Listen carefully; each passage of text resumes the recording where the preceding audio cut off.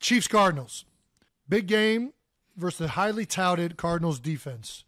What did you guys do differently in training camp? I think it was more than just training camp, man. I'm going to tell you guys about the Golden 15. And this isn't new. This is every team has a certain set of plays that they go into a game with, a scripted set of plays that either complement the plays you've ran in the past or complement the plays you're going to run in the future.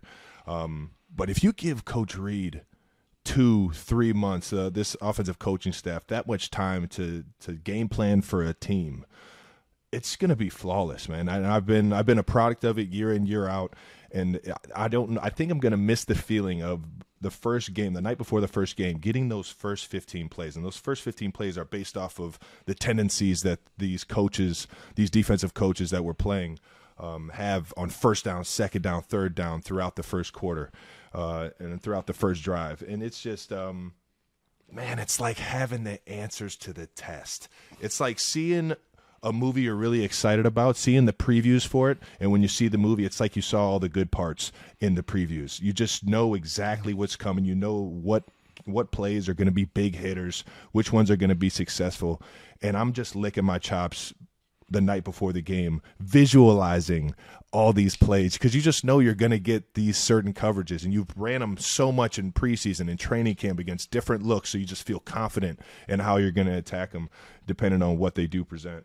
And sure enough, we started off fast, man. The first, I think, 3 drives we scored on, and it was just it was an uphill battle for the Cardinals ever since.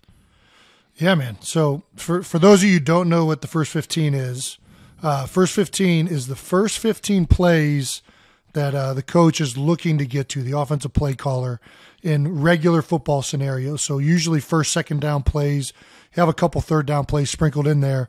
But I can relate a little bit from my time with Andy and with Doug, who also did a first 15, where that first week, it's littered with plays that you haven't repped yet, in a game situation. You've been working on them all off season.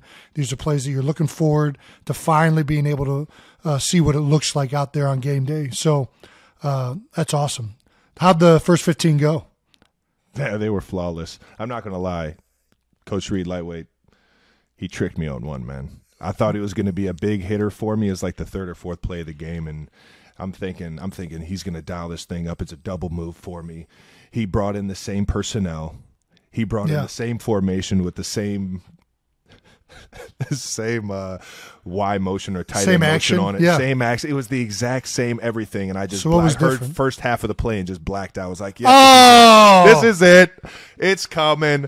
I'm about to be streaking down the field, and it was a run play, and I showed my cards, and that play didn't work when we actually ran it.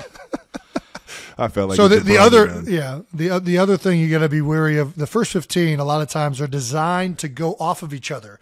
So what Andy was doing was actually setting Travis up, but because he wanted the candy, I was excited before he was in the store. I've been visualizing it all day, all night. Yeah. The night before, man, I just knew I was going to hit a big one for us, man. Got to lock in. Got to listen to the whole play. Got to listen to the words that speak to you, brother. If you like this episode and wanted to follow us all season long, please subscribe to the New Heights YouTube channel. We'll be putting out episodes every single Wednesday, so make sure you follow us on all the social platforms at New Heights Show, all on Twitter, TikTok, and Instagram.